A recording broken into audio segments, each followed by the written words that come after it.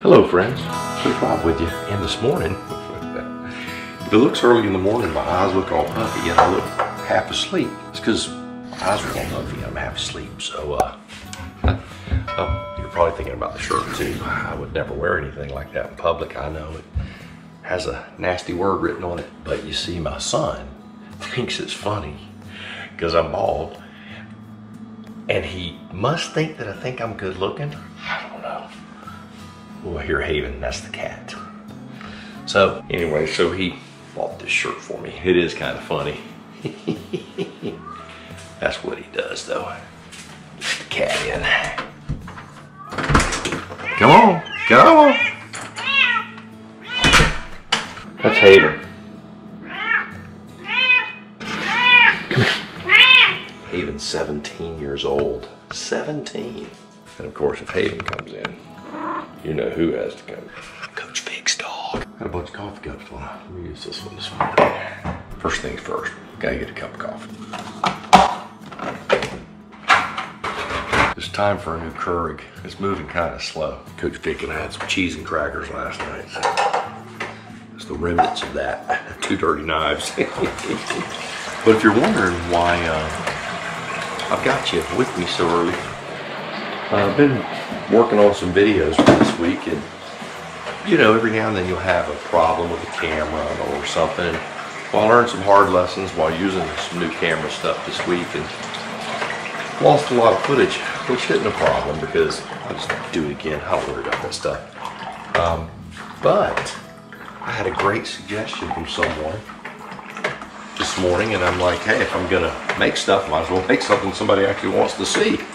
What a novel idea. I'm gonna walk into my office and I'm gonna show you, after I get this cup of coffee made. I went in there and booted my computer up, tried to check my emails in the morning, and try not to pour water all over the countertop like you just did. I did that on purpose. Clean up the mess. Now run it through a second time for just a little bit more. Like my all-American Splenda packs. I got red, white, and blue on them. Get the crema out.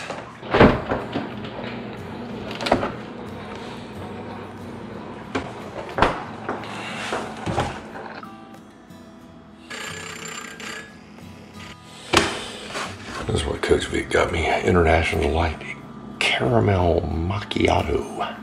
All right, let's go look at this email. I think you might find it interesting. The wedding is this Saturday, so wish us luck on that. Coach Vic's been a wreck. And that I offloaded a little video this morning also. My neighbors came by the other day. I'm gonna do a thing on being a good neighbor. And this is the email. Dear Coach Bob, I am a recent subscriber and fan. I have a Spyder RTS and am planning on obtaining a tow-behind trailer. There are a lot of podcasts on different types of trailers, but nothing on actually how to drive with the trailer attached. Such questions as, how does it feel, turning tips or backing up, and what kind of speeds can you go with the trailer? I think these are important questions that should be answered. I also hope to meet you and Coach Vic in person one day. Thank you, George. All right, George, well, I'll tell you, I'm going to send a response back to your email here in just a minute, and then I will make that video today. And Wednesday morning, so today is Monday morning, I've got a lot going on. Anyway, I'm gonna make it today, edit it maybe this evening, try to get it all posted tomorrow, and then make it public Wednesday morning. That's kind of how the process is gonna work. So maybe I'll do a video of me making the video too. We'll see, I don't know. But anyway, that's the plan. So thank you, George. So if you're interested in a Freedom trailer, see, I'm starting to wake up now. If you're interested in a Freedom trailer and ready to do your thing, it'll be a great video for you. All right, I'm gonna drink some coffee.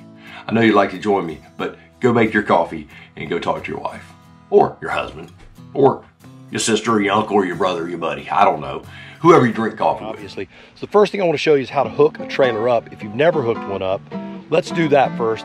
Let's start at the very beginning and not make any assumptions that anyone has ever used a trailer before.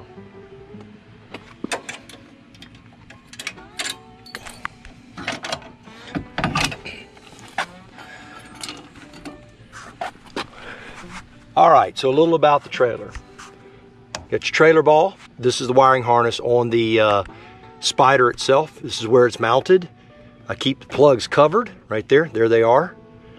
And this is going to plug into that, okay? These right here are your security. That way, if your hitch fails, this keeps your trailer from dragging down or from just rolling off on the highway. So the first thing you're going to do is make sure this is up. That loosens everything inside so it will drop all the way down on the hitch. So come over here, drop it on the hitch. Next thing, take this, make sure it's all the way down, and it is. You can see how this little piece here locks up under that piece. Take this, see how it pulls that piece up? It's like a little fulcrum clamps on the ball. That's that locks into place. See, this piece locks it, so when you undo it, you'll lift it like that, okay? Next thing, you have this pin. Pin goes through the hole. Now, this can't accidentally come up. It's locked into place. You don't want your pin to be able to risk falling off, so this piece goes around the end. That's that part of the hitch. Now, on the trailer hitch, you've got these that are secured. You can see this just hooks right through, right there. You've got another one on the other side, right here.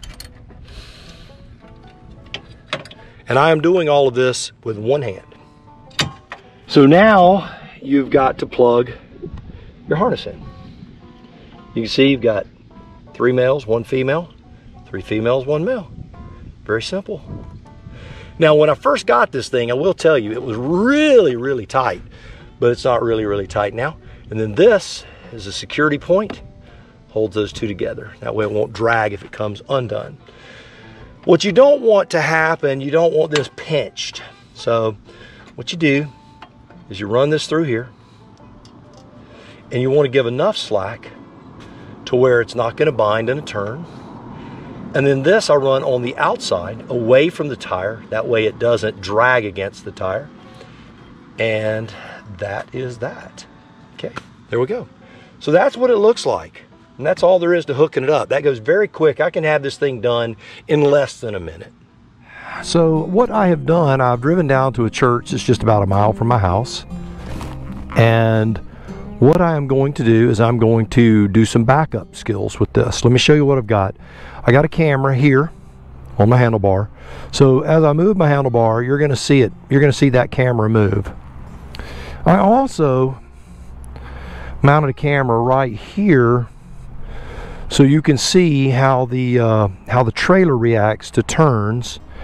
And I measured in my road at home how wide 2 lanes were. Now 2 lanes were about 7 paces. So I'm going to go from this blue line to that white line. 1, 2, 3, 4, 5, 6, 7. So from that white line to that blue line would pretty much be indicative of the width of a 2-lane road. So if we're going to turn around, our desire would be to turn around inside of those lanes. You know, 3-point turn, that sort of thing. I have Coach Vic's wheelchair in the Spyder. I have an ice chest with some ice water because it is blistering hot out here. May not look like it. It's heat does this every day. You know, we do have the everyday thunderstorm cycle going on right now. Now, what I'm doing is I'm putting out a few cones here. The goal is that when we pull in and out of parking spaces, certainly we don't hit cones, but not only do we not hit them, we don't encroach upon them in a way that would put us in harm's way if that was a vehicle. So that is the width of a road, and this would represent you parking in a parking lot. And if you are inside the corner of this cone, because we've got to realize a car would be right here. That's where the side of the car would be. So if you can stay inside that while pulling in and backing out, you'll also be able to look at the length of the Spyder with that on there in a standard parking lot. And I think these are pretty standard. Might be a little shorter. These are longer for sure because they go up against the curb as opposed to having the the concrete block there to stop it. But we're going to use these because that's what we normally see in parking areas. At least that's pretty indicative of what I see around here. I'm not going to wear a jacket or my gloves because it is hot, like I said. Let's go. I've got the camera on the handlebar going. I've got this one going. Let's go ahead and start this one. All right, make sure we're recording. It is. I got a flashing light. See if I have a flashing light on this one. I do. So at this point, we should have 3 cameras going. I'll be panning between those 3 to give you an idea of what this is going to look like. So the first thing we're going to do is we're just going to park. We're just going to show you what parking looks like with a trailer. Now understand this, parking was something that I was pretty apprehensive about, and when I first got this thing, I was very cautious about where I parked because I wanted to be able to get out of there. And I'll show you some things that I did that might help you, but if it's going to help you, you're going to have to enter the weight room. So first thing, parking is easy. You pull in just like you normally would, and you can see the side of the trailer followed me nicely. As with always with the Spyder, you have to worry about hitting the nose. So here's where I am. I'm going to hit the parking brake so we don't roll.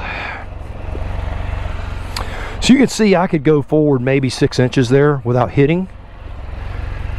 I am right on the edge. You can see I'm actually sticking out a little bit, but no worse than that van down there. That's pretty normal. The one thing you do have to think about, and this is one of the reasons I like to back up into a parking space, is this is low and people may not see it when they back up. They may just see the top of the Spyder and back right into your trailer. So backing up, I have also learned, is a skill. And one of the things that you want to think about is if you want the trailer to go right, then you have to turn left. Okay? The trailer goes right, you turn left. It goes the opposite way that you turn. Then what you do, you subtly start to line yourself up with it. So I'm going to back up so that the trailer goes that way. That's our goal. So let's see what we can do here. So I'm going to turn the vehicle left, which is going to make the tail of the Spyder go out in that direction, which due to the geometry is going to force those 2 wheels to turn in that direction. So here we go. So you can see, now I'm watching my line over here too. There it goes, it starts to turn. Now because this is a very short trailer, now I have to watch this side over here where the car is, or it's going to jackknife. You see how very, very quick that thing can spin around on you. Okay, so you don't want to go that radical with it. So let's do it again. So it's going to be more subtle this time. I'm going to kind of line it up. All right. And notice I do it in increments. I will turn a little straight and then I will go a little crooked. Well inside of everything, not a problem. Very, very easy. So we're just going to swing out wide here for the moment and snap a U very easily. So let's say we want to back into one of these things. What's that going to look like? Well, if you have the room, it's always nice, but you don't always have the room. But what you will normally have room to do, also practice your backing up, just pushing the trailer. And if you imagine, don't think of yourself steering the trailer, always look back and imagine you're pushing it. You can push that thing in a straight line. Once you can push it in a straight line, you will understand the geometry much greater way. So what I do, we're not encroaching on these vehicles yet, and we're going to put it in that parking space right there, the closer one. I might be a little bit tight because I didn't, so what I want to do, it's counterintuitive. You're going to want to turn the Spyder this way, but if you do, that trailer is going to turn the other way. So what we want to do is line it up. So we're going to turn this way. And it's going to start to turn. See, and I told you I was a little tight. I was right. So let's come up here. We're still well out of our space. So remember, it's always counterintuitive. So now I'm going to chase it, and that's what I call chasing the trailer. You got to chase it. So you can see it may take you a few times, but what I'm wanting to do now is just straighten it out, because I'm there. See it straight? Notice the trailer's straight. So if we can keep the trailer from turning now, right? All right. We're good, we're in. Now, as I come back, I'm gonna show you something. We'll hit the park and brake again. Look at the height of the trailer. Now, this trailer sits pretty dang low. It's gonna hit there. So, I'm about a foot away, and you get better at this. It would be nice if you mount a little, there are little cameras that you can mount, little trailer cameras you can mount. And I may end up doing that later, but it doesn't mean that much to me now. So I'll just come on back to eyeball it, and that looks about right. Hit the park and brake. Let's see how I did. Now if a vehicle goes to back up, they see this tall profile, they're going to be less prone to hit that. I've got that angled in a little bit so that I have a little more room, and you can see I'm right over the edge of it. That's where I'd want to be. That's what it would look like. So that's parking. Now let me show you something that I've done. I'm going to come off the parking brake, and I'm just going to push this thing out here a little bit and stop it. Now this is something that you don't want to do unless you're working out. Now these trailers are not that heavy, but let's say you got in a real bind, a real problem. You can take this, you can go up under it, you can move it. I have had to do that in a very, very tight, where, you know, some knucklehead comes in and he's so close and sticking far out that there was just no way I could get out. I mean, I don't know how he didn't hit the thing getting in there. So there's that side of it. So if you're in a modicum of fitness, I think that you can easily do that. So let's look at U-turns. Say for example you hit a dead end road. Here at a dead end road, you've got 2 lanes, it's dirt and a ditch on each side. You're gonna have to put it in reverse. I'm gonna turn my wheels to the left, like I'm making a left-hand turn into the ditch. That's gonna turn the trailer to the right. So what I'm gonna do, I'm gonna snap it around here. Once I get that, now see I started to turn already. Now the idea is to push it. So I start turning the handlebars to try to align myself with the trailer. You're pushing, pushing, pushing, and there we are. And there we go, inside the line, just like that. So a 3-point turn, a 2-point turn, those things are really easy to do. I did do some practicing when I started doing this. So let's say we're on the road and we have to make a U-turn though. We made a wrong turn and we really don't want to back up. How tight can we go? Well, the first thing you're going to have to do is look at the side of the road and see how far out you can go. Most roads you can go about a foot off the road. So we're going to do that. We're going to go about a foot, right? Once you're here, it's as tight as you can go. The turn radius of the Spyder is going to be your limitation. You see right there, I am 4 feet off of the road. That would be the edge of a ditch, okay? So you want to go as wide as you can, knowing that on a 2-lane road, 3 feet on each side will do it. And that's what you want to know. If you look and you go, okay, I need 3 feet in the grass to not have to do anything but turn around. You notice the trailer did not impact my turning radius. So let's go about 3.5 feet. There's 3.5 feet right there. Now we'll snap a U, and we're going to be about 3.5 feet over here. There it is, look at that. And that's the trailer, it follows your same path of travel. Now, let's look at this. You're at a gas station. You come out of the gas station, you put gas in it, you have to make a hard left because some knucklehead has parked the truck out there. And the end of the gas pump thing is right there. You want to make a turn. Okay, you're here, you finished, you want to go straight across there. Now watch the Spyder, watch the path of the Spyder, watch the trailer, watch it, watch it, watch it, watch it. Okay, see how much space I picked up? Picked up about 8 to 12 inches. So that's as much as you're going to pick up. So let's try that again. It's starting to rain, of course. So I'm here. So now what I know, now that I know that, right, I'm going to go about 8 to 12 inches out, maybe a couple of feet out, then make my hard turn and watch. There it is. Plenty of room. Plenty of room. And you can see it's pretty close.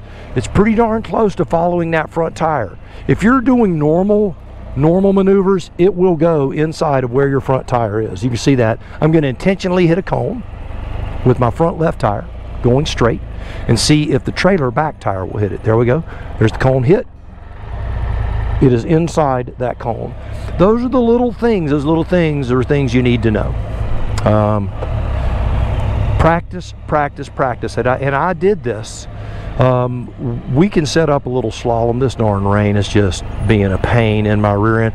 Hopefully this will just blow over. It's going to do one of two things. It's going to blow over. It's going to get really ugly.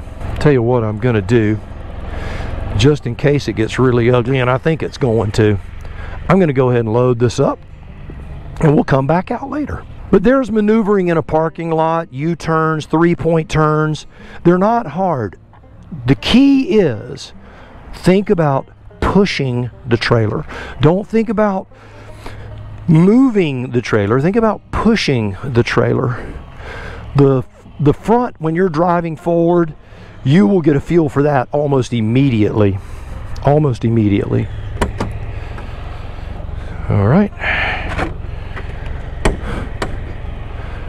It is going to rain, of course, because that's how it goes. Let me get my jacket. So what we'll do, I'll go home and I'll offload this video, do a little editing, let the rain blow over, and then I'll go back out and we'll do some highway driving, interstate, 2-lane state road, and even some twisties, the things that I ride the triple on. So I'm going to leave these cameras running so that you can look at the way I'm going as close to the curb as I can there. There you go. Always looking, always watching. Yeah, that's going to get ugly. I need to get my butt home. I could end up getting hammered if I'm not careful. All right. Okay. That's good, man. Thank you. All right, let's get out of here. These guys working, they're gonna get popped. I'm gonna tell you that. All right, here we go. But you're getting the luxury now of seeing how the rain impacts it. I'm gonna have to shut down the 8, which is the one that's looking forward. It is not waterproof, and I'm gonna have to take it off the side of my helmet right now because I can see that that's gonna get bad.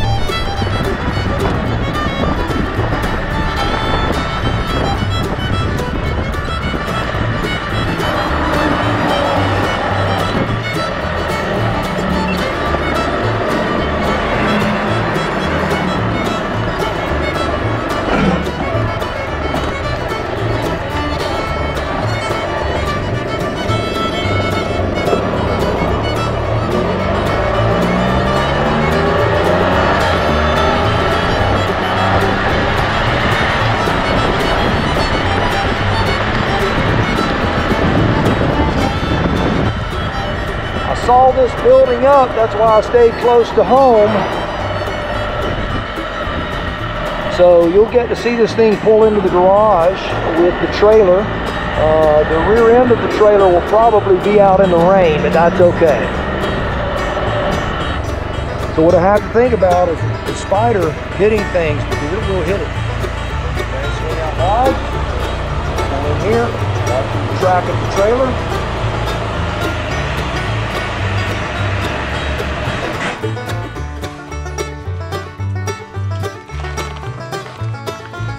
Alright, so we beat the gully washer home. That's good news. So let's go offload a little video, do a little editing. Weather will pass by, and then I'll get back. I'll tell you, this week has been a very, you know, there are times as a YouTuber, and we don't talk about, I don't talk about this stuff, really. But there are times as a YouTuber you spend a lot of time. Now what I have to do, I have to get this thing. This is where it's hard because I can't turn my wheels in here, and I can't get enough of a throw to turn because of Vicky's wheelchair ramp. So I have to kind of play with it, and it is very, very difficult. You can see how close things are in here, and once I get it straight, still having a hard time straightening it out. I just can't get enough turn, and then I want to get it to go that way. There we go. So now I want to be able to push it but I don't have any room. And those are those moments when you're dealing with the trailer, you just have to be patient. There we go.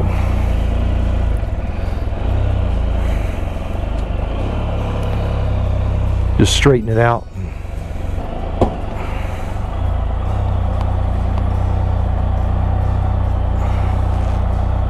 There we go, perfect. There we go. But anyway, one of the things I was going to say is that being a YouTuber, sometimes you don't realize the things that can go wrong. And like right now I'm running 3 cameras. All 3 cameras are important, but I can basically do without either one of the other 2. I can figure out a way to make it work without those 2, but without the one that I'm wearing, that I'm speaking through, then I have to do a voiceover, and I'm really trying not to do that. I like the audio quality. And I've gone out twice this week. Once was my fault. For some reason I plugged the microphone in after I turned the camera on and it didn't convert over. Anyway, this time when it happened, it just happened. I had no audio. So I went for a ride in the rain to test, to do this, and did a 30-minute ride and had some good footage. And of course it all disappeared. But fear not, if it fails this time, I will do a voiceover.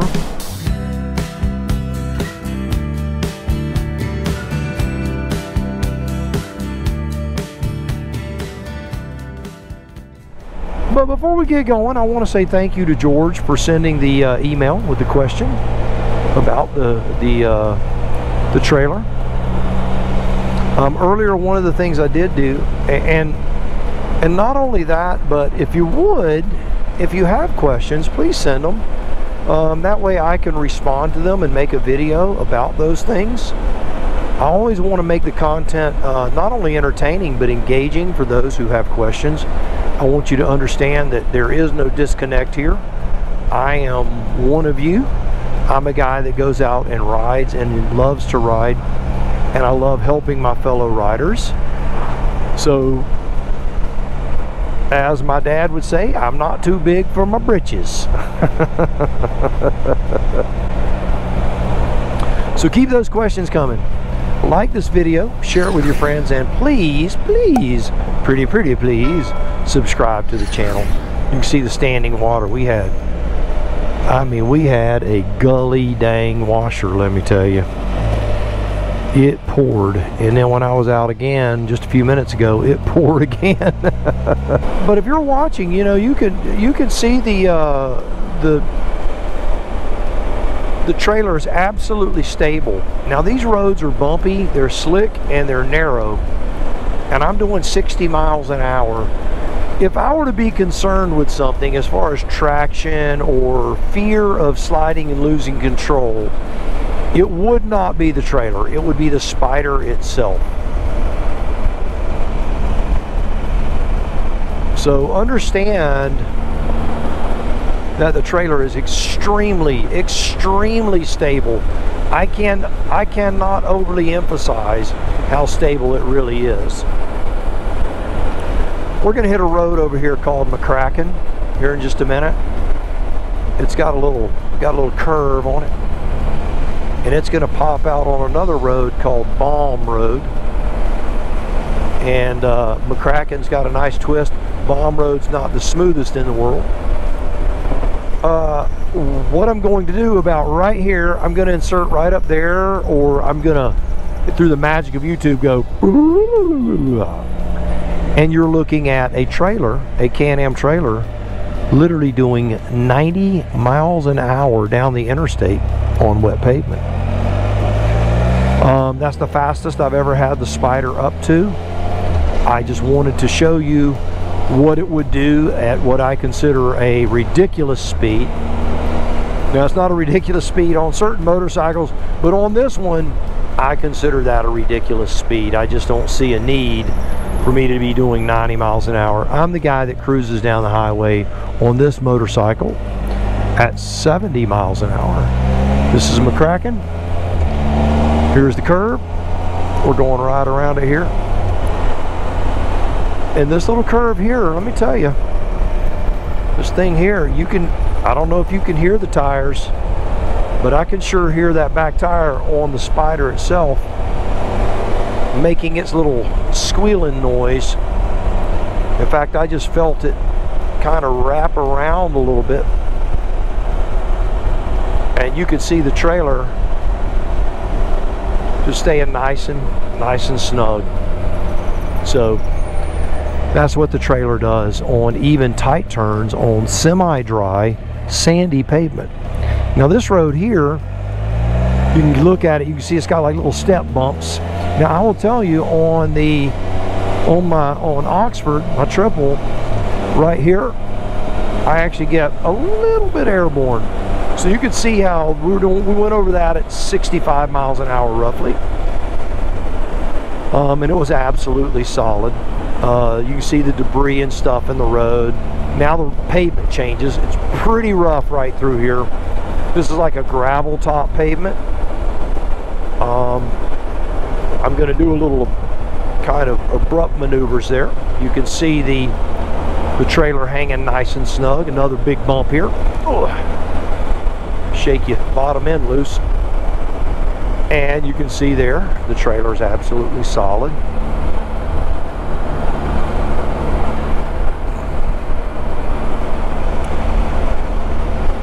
If the trailer will do 90 down the interstate on wet pavement and handle McCracken and this rough road right in here, I would believe that it will basically throw anything you want to throw at it, you can throw at it.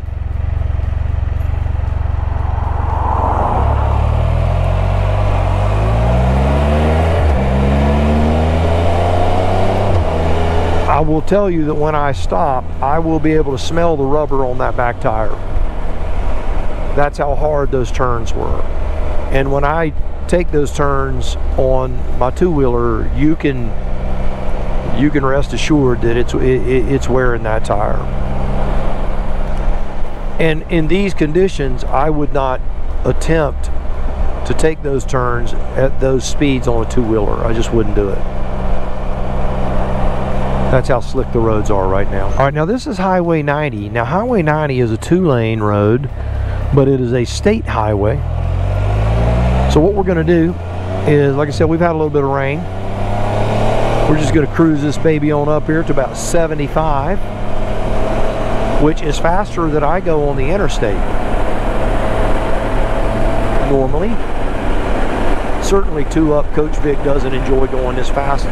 We'll even do better than that. Hopefully there's no law enforcement out here gonna write me a chiclet. So there's 80 miles an hour. You can see the stability of the trailer right now. 85 miles an hour. So it's rock solid. It's rock solid. And we crossed the continent twice, and I can tell you there are certain areas where I-10 and I-20 were rough as a cob, man. Coming through Louisiana, certain parts of New Mexico, just rough. Even some parts in Oklahoma. And the trailer was absolutely solid. Also, when it comes to the elements, water on the road, we've been in some pretty serious thunderstorms where the Spyder started to hydroplane, but the trailer did not. Or if it did, I didn't notice it. So I would say that water will slow the Spyder down before the trailer will be impacted. Additionally, due to its low profile and low center of gravity, wind does not negatively impact it. So the wind on the Spyder is way more difficult to contend with than it is on the actual trailer itself. Crosswinds, when we were coming through the open plains out there in the panhandle of Texas, where the wind is just buffeting all day long, But they did affect the Spyder. You have quite a large profile on the Spyder. Certainly when it was kind of off the nose and slightly to the right, you would feel it pretty bad. A direct crosswind with big gusts you would feel, but never with the trailer. The trailer was never affected at all. So there you have it. The trailer is a solid bit of kit, I will tell you. I love it. I look in the rear view mirror and I have to remember that it is there.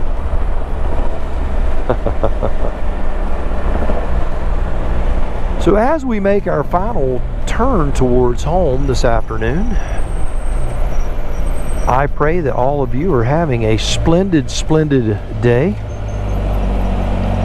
So what I want you to do is go out, buy the motorcycle of your dreams, eat right, take care of yourself, and remember, if you're not having fun, you're doing it wrong. Now, go seize the day. We'll talk to you soon.